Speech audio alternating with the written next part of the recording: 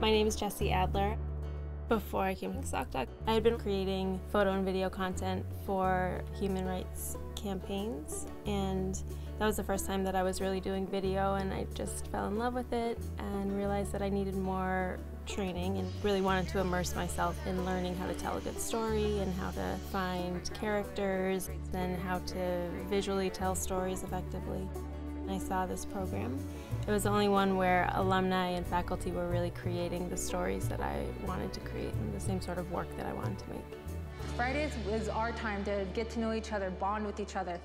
So that, So for my thesis project, because of the work that I had done with Earth Rights International, working with indigenous communities overseas, I was interested in telling stories from indigenous women's perspectives here in America.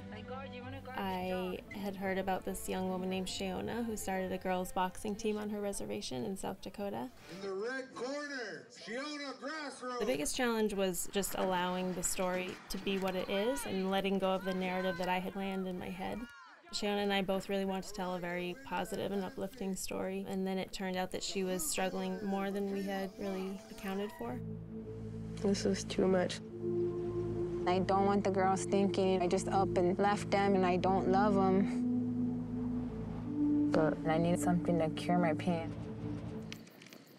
I think it was challenging when she had to show a darker side of herself. So figuring out what my responsibility to her was, figuring out what my responsibility to the audience or to the story, and to report truthfully. It was difficult to strike that balance. I think SocDoc is a really unique environment.